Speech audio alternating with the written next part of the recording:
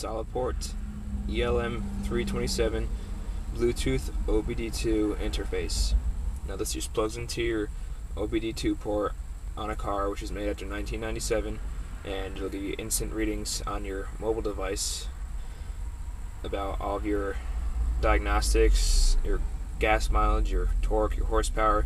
And the app is called Torque, and it's on the Android store for $5 or for free for the light version, which is what I have. So as you can see, it has a few status lights, your connection, and it's just a black box pretty much. You can see how big it is compared to my hand. And this will be on a Jeep Wrangler TJ. So now we'll plug it in. The OBD is located right here, which is the same on most vehicles, but it can be anywhere. So you just take this, you just line up where the bottom is, and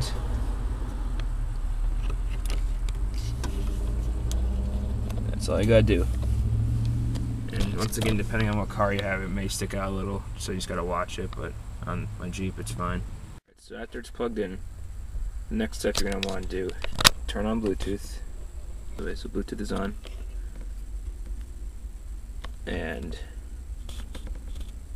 go into your Bluetooth settings, and to pair it, just search for devices. This is Android 4.0, by the way. Search for the devices, and there's OBD2.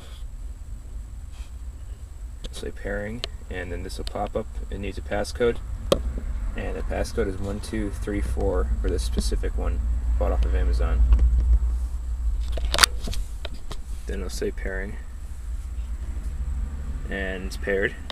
Okay, so now we'll go to our Torque free app. I already have my interface set up. You can do it custom however you want it. It'll tell you there might be some bugs, and there's all your dials and gauges. And then start checking for your thing, and this does not work unless your ECU is turned on, which means your ignition must be on. So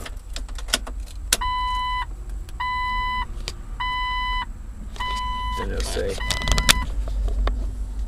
connected to ECU. Okay, so I got throttle, speed, load, coolant, and voltage for now. Then on my gas mileage page, because I got a Jeep Wrangler and just want to see what I'm getting, I'll tell you your throttle percentages. My coolant is giving me that right now, actually. So my coolant is 105, just sitting right here because I was driving around a little bit before. And miles per gallon average, trip miles per gallon, engine load, throttle position. It's all pressure gas right now. See if that changes. I don't think it will. Oh yeah, it does.